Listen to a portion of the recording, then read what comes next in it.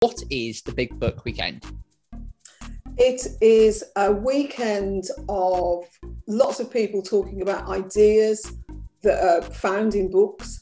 It's about us getting together and talking about some of the issues of the day, the thoughts of the day, some fun, some very serious, and encouraging people to think about finding more out about those ideas through books. I was looking just prior to the interview about some of the people you've got on board. You know, you've got the likes of Philip Pullman and you've also got Lenny Henry. So it must be amazing to actually get those people involved.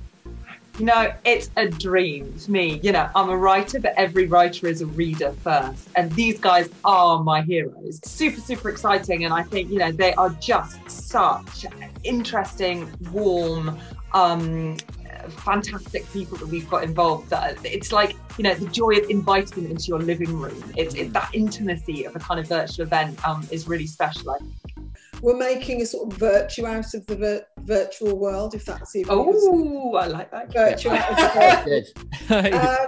And so we are using sort of, you know, face-to-face technology like Zoom, where it feels intimate. So it's not two people talking like this, but talking to the people that are actually watching and engaging with people real time.